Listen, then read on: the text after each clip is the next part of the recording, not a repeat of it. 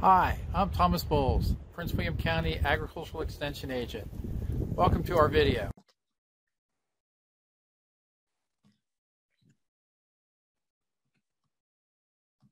Again, so here is the most basic definition of asexual versus sexual propagation that I could find. So sexual propagation involves the floral parts of a plant, or an asexual propagation involves just taking a part of a parent plant and we cause it to regenerate into a new plant, and it'll be identical to the parent. Think of some of the hybrids that you buy. And if you wanted another one, this would be the easiest way to get that. Here are some samples of different kinds of cuttings you can take. There's herbaceous, softwood, semi-hardwood, and hardwood. You know, the other day I went outside and I meant to do it earlier, hoping that the roots would be there by now, but they're not. But I cut some forsythia and some pussy willow. And I want to tell you, if you want to try cuttings, a willow is the easiest thing to start with. I have bought cuttings of willows from different flower shows like the Philadelphia Flower Show and brought them home. And I know we started a weeping willow tree, and in a matter of like 3 or 4 years, that thing was 10 feet tall already. It was amazing. The harder the wood it might be, is the harder your cutting might take and longer it might take to take. I've never tried these, but again, a lot of this information are in some of the handouts or the links that I will give you. So here shows you a picture of basically what I'm talking about. So you have a plant and you cut it, and then you basically replant the tip that you cut off. So you can think of this as the mother plant. This picture shows you more of what I'm talking about. You notice how it's showing you where the nodes are? If the leaves are opposite, you need 2 nodes. And if the leaves are, oh, I forgot the other, alternate, then you only need 1 node. So you got a node at the top, a node at the bottom, and then you cut right below it. Now I'm going to go and tell you about a few different cuttings you actually take from plants and give you different methods to have the same result. So here's a single eye cutting, which, like I said, is a plant with alternate leaves. So you cut it off and you put it in the ground, and you will soon have little plantlets. If it's double eyes, again, like I said, you need 2 nodes or 2 buds per cutting. Here's a leaf petiole. So for leaf petiole, I think of like African violets, like it says. I have done this one many times because I have a blackberry African shirens. And in some instances, I have cut off a leaf and I've put it in a pot that is really small. So it's only in a little bit of water. And I keep watching it daily for the roots to start. And then I put it in the soil, or you can just put it in the soil as well. I've done it both ways. When you do it in the water, you really have to watch it because you risk the leaf rotting. But African violets, peperonia, and begonias are some of the easiest things to reproduce by taking leaf cuttings. And all, like you said, the roots are at the bottom of the old leaf and the plantlets come out on the side. Now this is a leaf blade cutting, and when I think of this one, you see that looks like a jade. I've done this with jade in the past. I know years ago I had a huge jade, and they're hard. They're sort of nice to work with because they're very hard to kill. But all you need is that blade. You don't need any petiole. You just need the blade, and you place it in a tiny bit of soil, or on really wet soil. You can just lay it there. I've seen it root that way too. And again, all the leaves will form at the base. This is sort of an interesting way to get cuttings. And I saw this years ago, and I swear, I think it was like in a prayer plant or something. Well, if you ever look at a begonia, it has all those little veins on it. And all you need is a very sharp implement You could even use like a razor, and you just make a slit in each of the lanes, whole leaf on some moist soil. In this case, it looks like they may have put it the end that you pinched off near the moist soil, but you can see all those leaflets come, and you just wait for them to get to a certain side, and then you can cut those wedges and you'll have a new plant.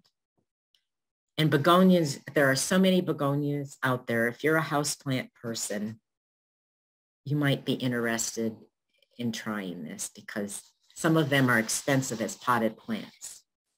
Hang on, give me 1 second, please.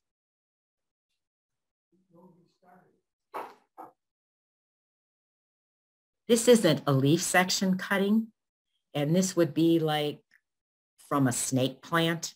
I was trying to decide whether this would include mother-in-law's tongue too, because some people call it that instead.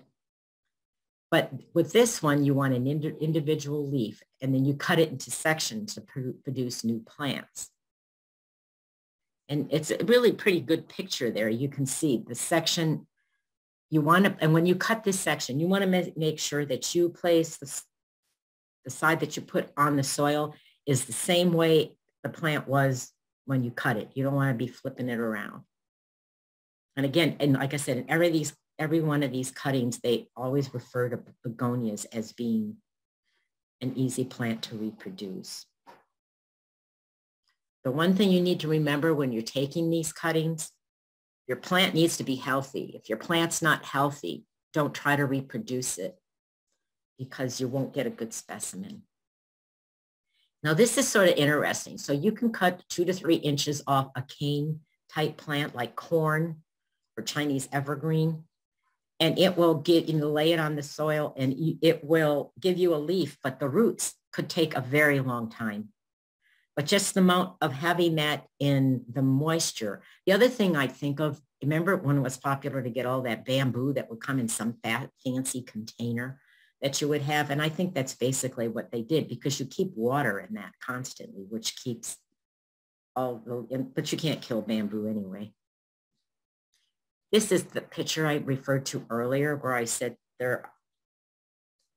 this is the most simplest way to reproduce a plant. So you just bend a branch down and then you fasten it where I sort of put that arrow there to show that thing is sometimes known as an earth stake. I know you can get them at Gardener's Supply because I looked to make sure they had them. I had a hard time finding it at first. And they now even sell one that is huge. I mean, it's like a foot across at the top. It's more like for fencing. But that's what these staples are usually used for. But again, you can bend it down, just put the staple, or some people just put a rock or a brick on top.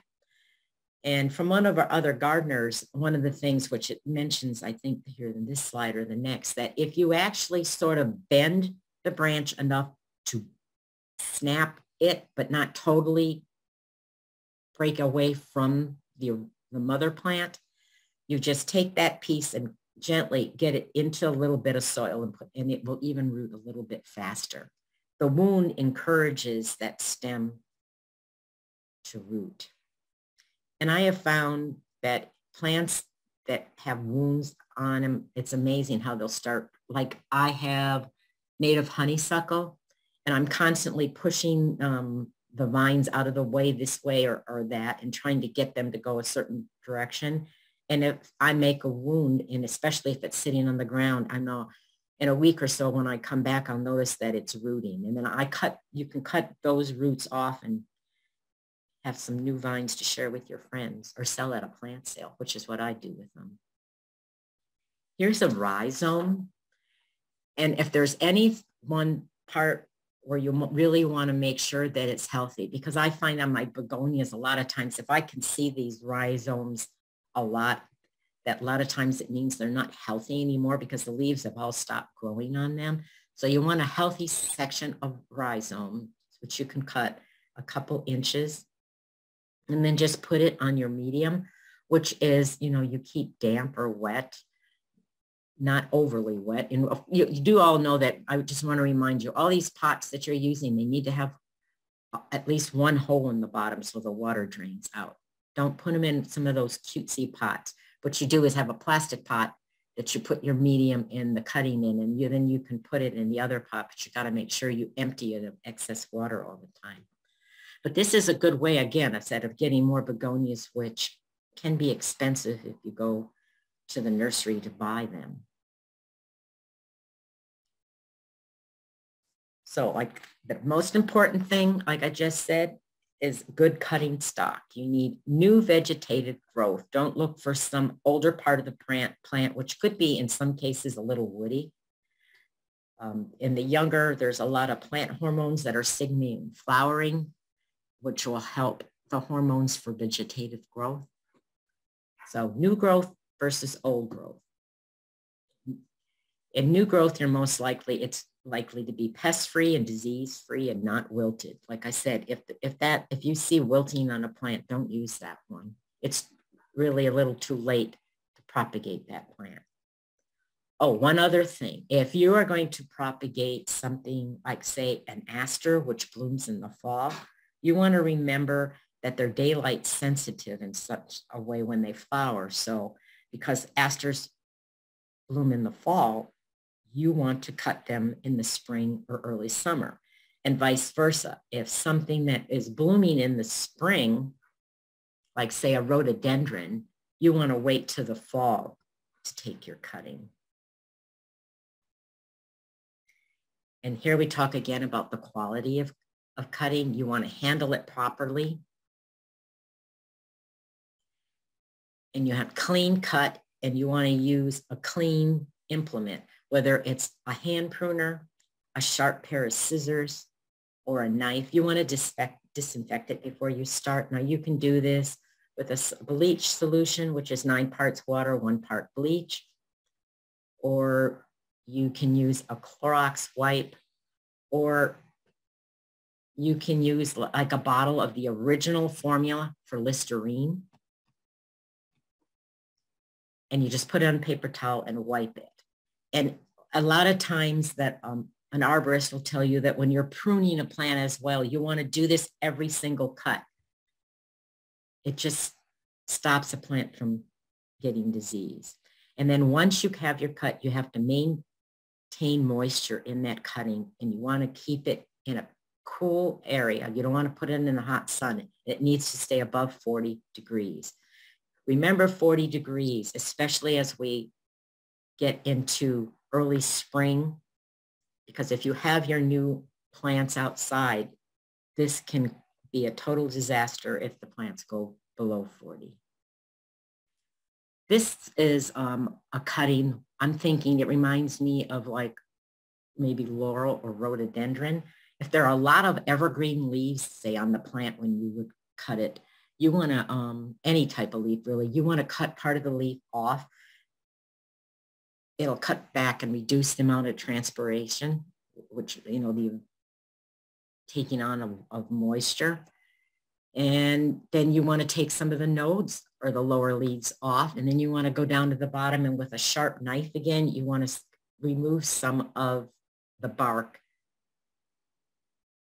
which encourages the callus that we want to form.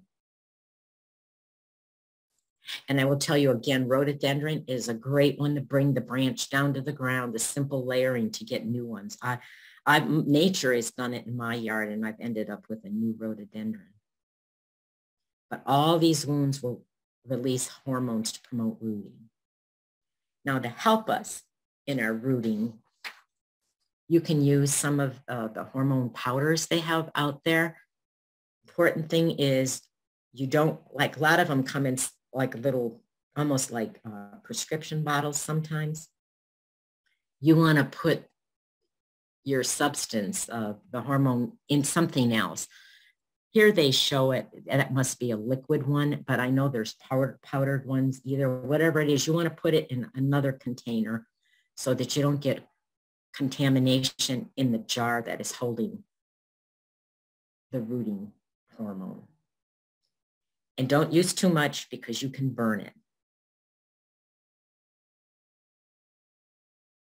The cutting, that is. And now we're out getting to the most important part in planting it. You want your medium to be wet, I will tell you, before you try to put your cutting in. and let the excess water drain out so it's evenly moist all the way through. And then you can use a chopstick or a pencil or your baby finger maybe, and you make a hole, and then you put the cutting into the soil and then sort of pinch the soil around it. You can water in them slightly, but again, you must be very careful because you could disturb the soil away from the hole, and then you'll have to fix it again.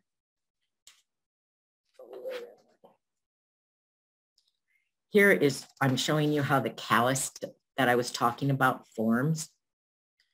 You can see where those nodes are, and they try to show you those are where the roots may then come out. We decrease the amount of moisture and humidity is in the plant, and that makes it want to draw up water, which helps the roots develop.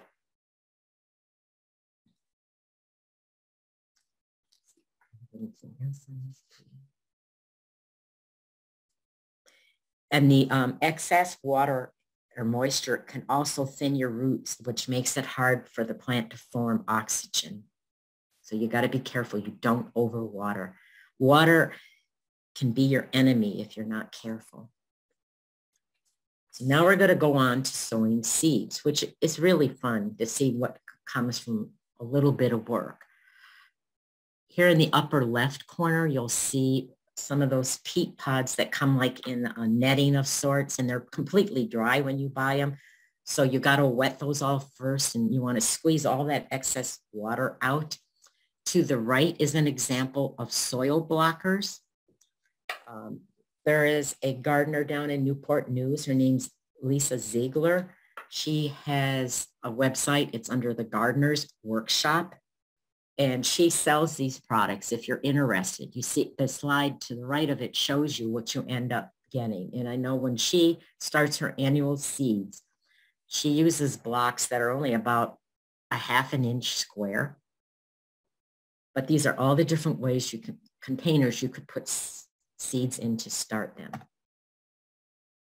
including old milk jugs down there. So why try propagating from seeds? Because it doesn't require any specialized techniques, just a little time. And under the right conditions, seeds can be stored for a long time too without you losing their viability. And it's one of the most efficient methods to get more plants quickly and cheaply. And they're not hard to transport around either.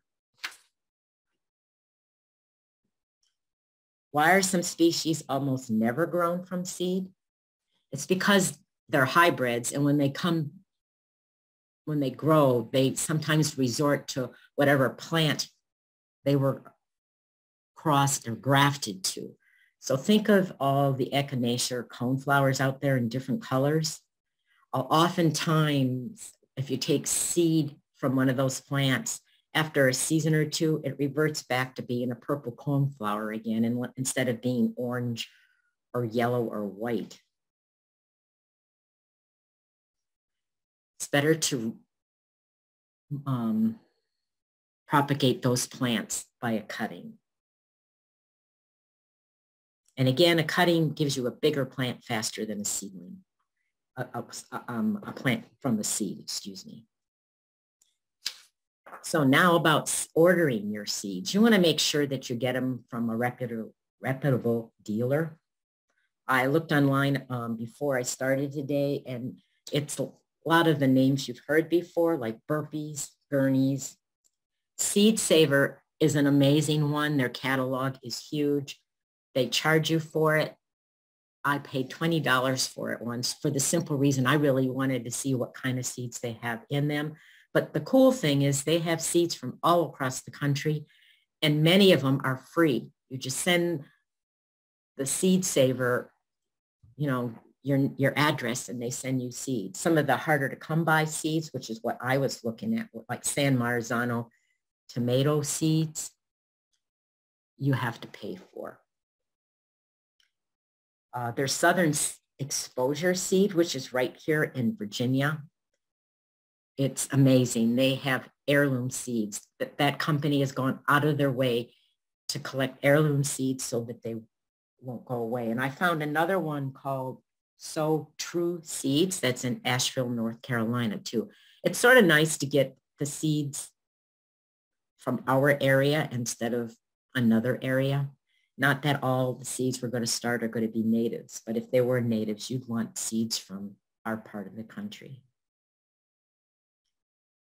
From seed catalogs, you can get hybrids, which in some cases, you know, they'll have uniformity and they're disease resistant. And here I'm thinking of vegetables more so than annuals or perennial plants. Collecting seed saves money. It allows us sometimes to have varieties that you can't find commercially. Like some of the things you saw as a child that your parents or your grandparents had in their gardens, they're not all sold as much commercially anymore. And these are great seeds, you know, that you could save. And common self-pollinated 9-hybrid and annual veggie seeds are a wonderful thing to save because then you aren't buying them every year. But remember, seed from F1 hybrids may not reproduce a plant that looked exactly like the plant you have. Now we have to harvest seeds. This is columbine, which are one of the easiest seeds to collect. For one thing, you know when they're getting ready because you go over and shake the stem and it's just like a castanet or something. And you can hear the little seeds rattling around in there. So you want to save that healthy seed. You want a pulpy fruit. You do not want to wait until they're old and starting to get mushy.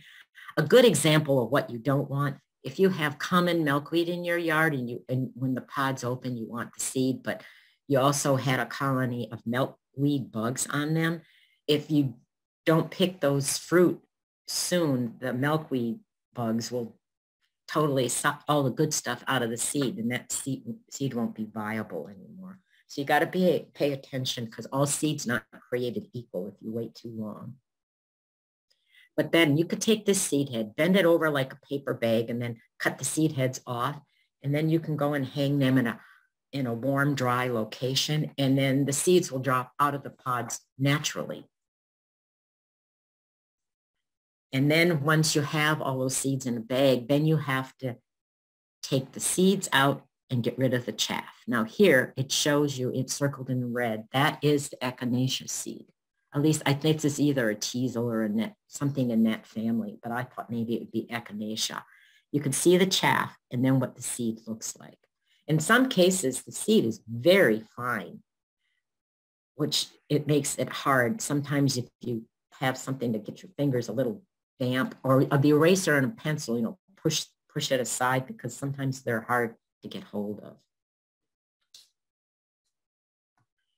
And then once you have all these seeds, you need to remember that they're a living thing. So you have to store them properly or they won't last and be viable anymore. A tightly sealed container in the refrigerator is great. I know Earth Sangha, I don't remember her name, but the lady who started that whole thing, she keeps all her seeds in the refrigerator. And I know she says she has a refrigerator in every room of her house. But jars and tins are great. Like tins, like say that you, especially the smaller tins that you can get like loose leaf tea or something, or jars like prescription bottles maybe. You want to make sure your jars are clean and disinfected and all that too. And then you want to keep them under low humidity in a cool, dry place. But the temperatures cannot drop below 40 degrees. And the life of those seeds could be like 1 to 5 years.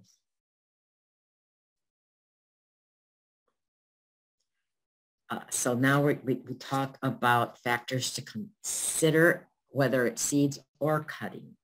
And, you know, you can say media, medium, soil, it's all the same. If they're talking about what you're going to plant your seeds or cutting in. And then there's the containers and all these other things, which we'll go over right now. So for the media, You can buy it or you can make your own. There's a lot of recipes online for making your own potting soil.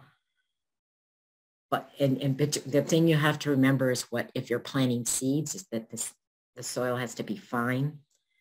In some cases, you can go out and buy starter soil, which is a little more expensive than regular potting soil. But I'm going to tell you later about something I do to spread that out a little bit so I don't have to buy so much of it. For cuttings, you want it to be well aerated and loose, not big pieces. There are some potting soils I'll buy and they actually almost look like they have mulch in them. The pieces are so big. And for cuttings, that is just too much. But you do have to have, like I said, well aerated. And your potting soil, say if you overwinter potting soil from last season, which is fine. I mean, I keep mine inside of a trash can outside, but I still have had problems where I will find ant colonies in there. There's only one little hole that I plug with a cork, but they still sometimes get in there. You don't want to always put the insects and then even weed seeds that the ants could bring in when you're planting seeds yourself. But your soil mixture has to be capable of holding moisture.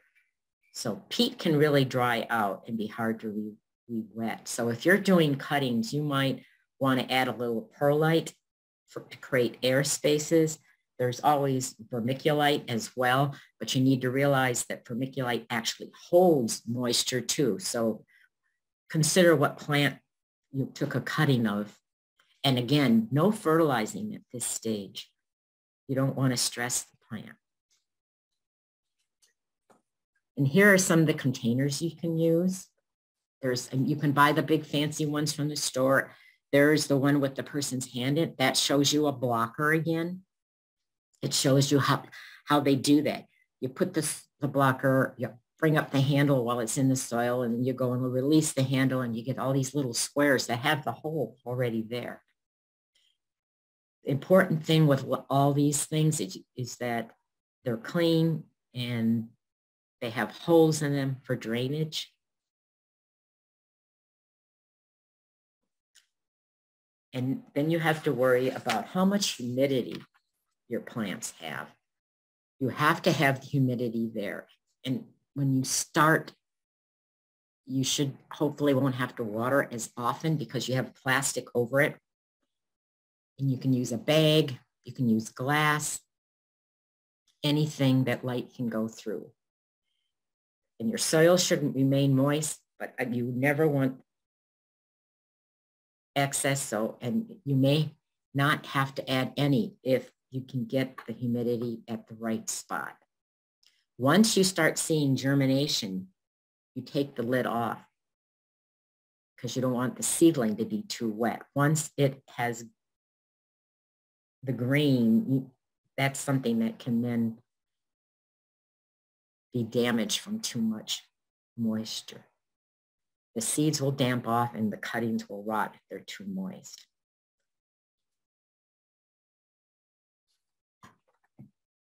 So, and the other thing, if you have too much water, is you won't have enough oxygen either. So do not keep your soil soaked.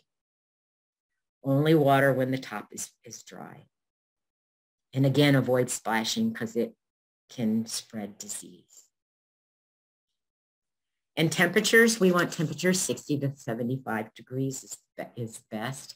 You can create this with heating pads, propagation mats. Some people have, there's all kinds of clever methods. Like I said, if you go out and search around, you might find other ways. And then once germination and rooting starts, you got to lower the temperature a bit because it prevents you getting that leggy look where then your plant falls over. You can, like I said, you can cool with fans. Light is a stimulator, so remember that. That's why you can have a light, one that you can grate, sometimes a grow light, which I didn't know this until I saw this slide, that you can have one cool and one warm, because some of the plant growing lights have gotten quite expensive. But the amount of light a plant needs varies by species. So that's another thing to research as well. And then we get to the place where we got to be careful. After all your work, you want your seedlings to succeed. So you have to carefully get them out of their little pots to put in the larger pot. In some cases, you can maybe have a mat or a piece of paper towel or whatever and dump the pot out carefully. And then you can, with your fingers or say like a plant label or a small, maybe a plastic knife, just move them aside and then try to get the little plants out, grab them by their leaves. Don't grab them by their roots or even the stem, because the stem, I've had this happen where the stem just snaps and then all you have are roots. And you could try to get, you could plant it anyway and hope, but you sort of increased its time to become a plant if it does become a plant. And then you have your potting soil again with a hole in it. And this time you can probably use like your finger to make the hole. You put the little plant in and try to put it at the same depth it was when it was in the original pot. And at this point, if you want, you can fertilizer, but you want to use half-strength liquid fertilizer. So here we go. We're almost to actually having a plant that we can use. We have to harden them off. So now you have these in the pot and you have to harden them off to about 45 to 50 degrees, which means once the weather is warm enough outside, you put them outside during the day. But if it's going to get down colder than that, you have to bring them in at night. And in the beginning, you probably only want to leave them out for a few hours and never in the hot sun. You want the plant to grow. You want slow growth. You don't want it to immediately get tall and too, quickly, and you don't want it to stop growing because it's too cold. Some way to check your seed, especially if you had seed for a while, or another way to also get your seed started, maybe a quicker, is you can take some soil that you have wet, squeeze the excess water out of it, and then you put the seeds and the soil in a baggie, all mixed together, and leave it in the refrigerator for 1 to 4 weeks. And then you could take it out and plant in warmer temps. So now we're going to talk about, this is fun. Winter sowing is it's fun to do this because that you put them out when there's still snow on the ground. You could do this starting in January and into February. And these just show you some of the containers that we're going to use and make mini greenhouses. Here's a whole slew of them. And you can see how they've repurposed a lot of things. Here are the milk jugs again. And in the lower right corner, I think these are some of those crazy drinks you get with the big straws in them. So we're going to keep all these things outside. So you're going to put them on your deck or on an uncovered porch or even in a flower bed, because you want them to be out in a sunny location, because you want condensation in the closed containers. So we can use plastic or foil containers. And like I said, anything that has a clear lid, and it has to be deep enough to hold the 2 or 3 inches of soil, and it has the headroom to let the plant grow. All these containers must be clean. So if you're repurposing something, hot soapy water and rinse.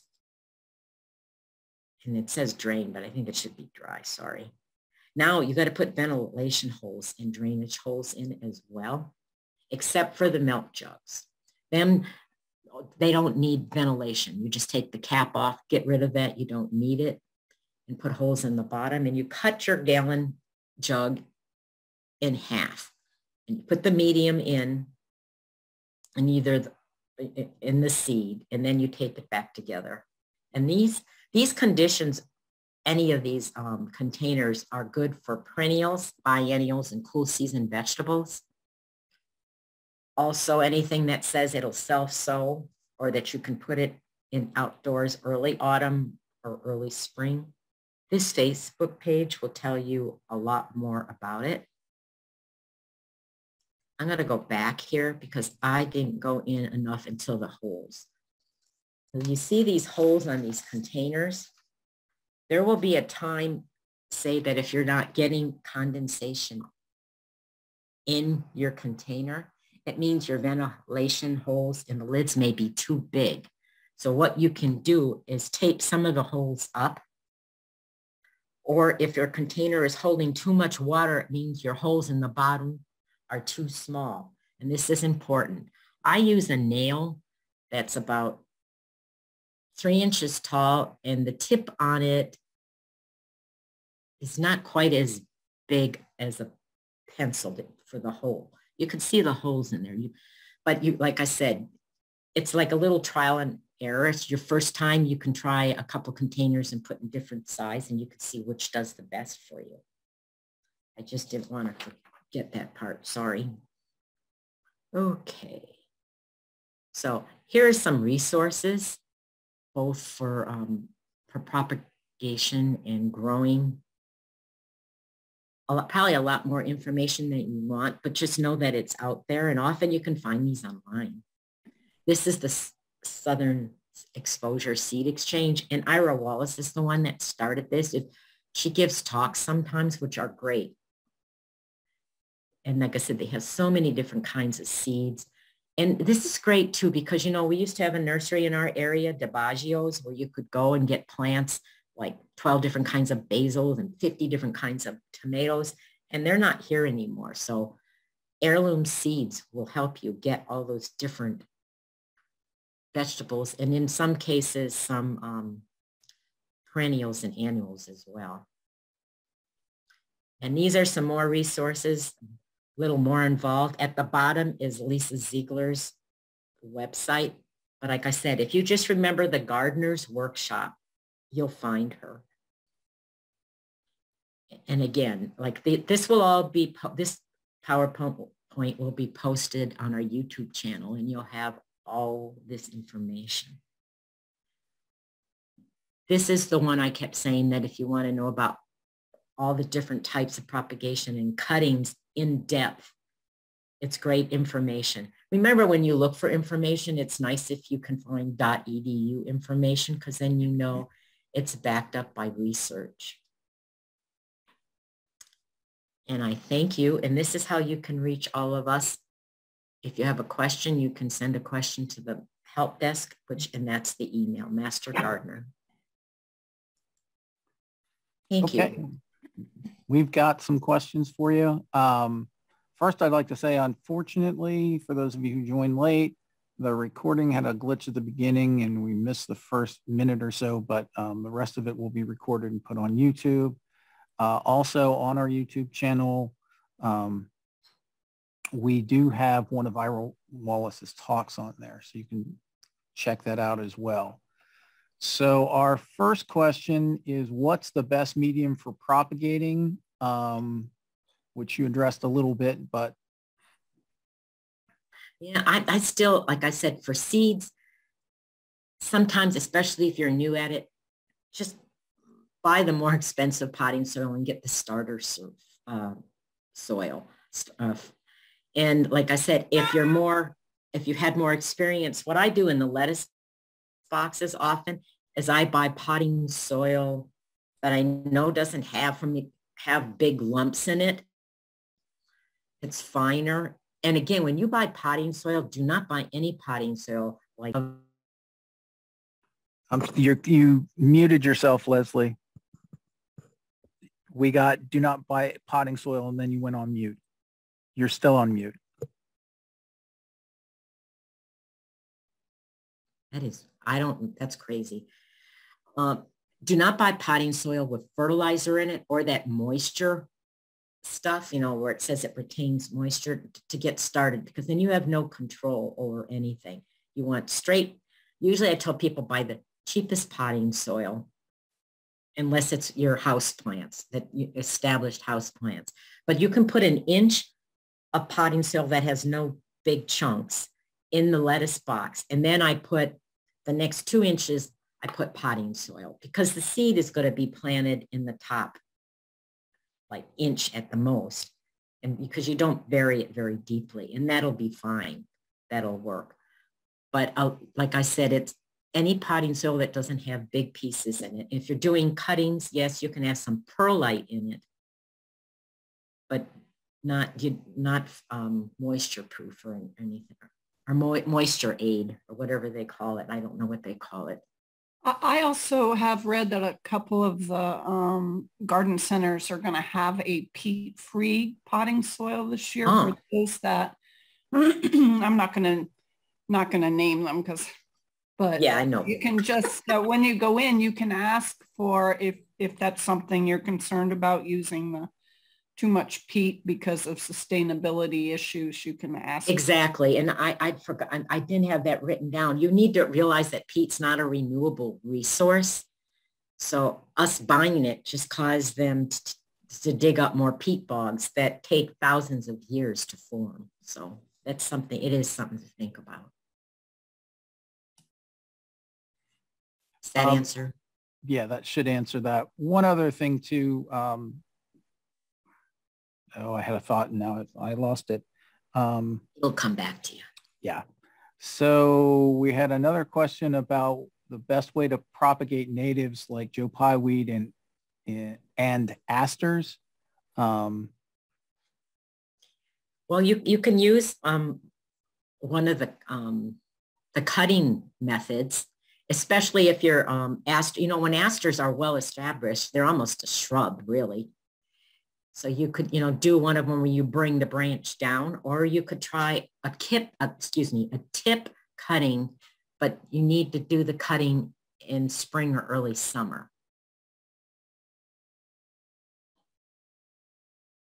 Okay. And Thomas, the other thing, I don't have that many pictures in this PowerPoint, which might mean that the slides could be posted somewhere, or the PowerPoint could be posted somewhere. Okay. Next question, how important is it, or how important is thinning seedlings, and what's the best way to do that? I find it's easiest when you take them out of the container they grew to that height in. And then if you see any of them where, like I said, if you bent a stem or the leaves just don't look right, then I pull them aside. It really it depends for me how much time I have that day and how much patience. If I have a lot of patience, then I take all the bad ones out. But sometimes I will put the ones that look sort of iffy somewhere else and just cross my fingers and hope they grow. And if they don't, then I use that soil for something else, because I often reuse the potting soil, not for cuttings and seed starting, but for other, like when we have a plant sale at our garden, instead of buying new potting soil all the time, I will go and mix up all my potting soil in a wheelbarrow, wet it, and maybe put some fertilizer in it for when we dig up plants for our plant sale. So the other thing I would add to that is, particularly when you're dealing with plants that have really tiny seeds and it's hard to control them spacing and you've got them all kind of bunched up together, using scissors sometimes is... Or even tweezers. Or tweezers, yeah, is sometimes better than trying to pull them.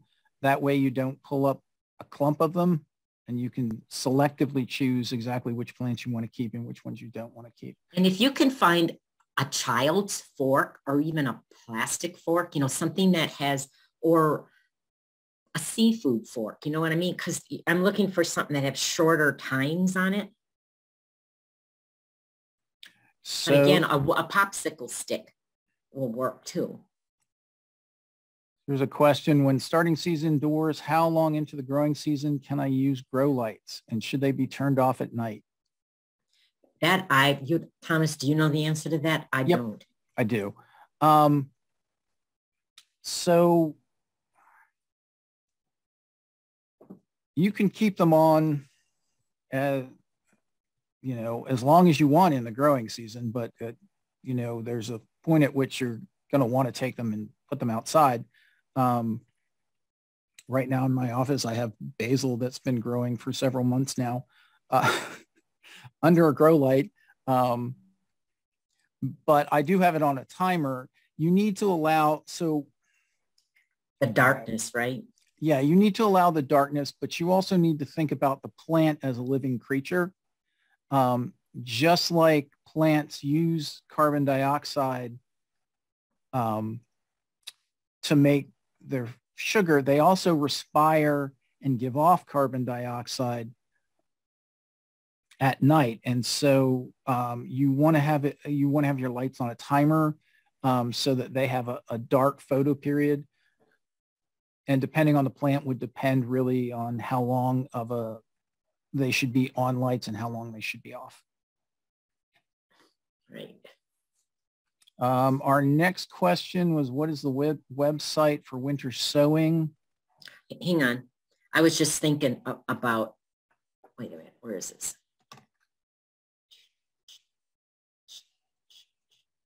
There it is at the bottom there. I put Facebook and winter sow and found it. And what was the link for propagation materials?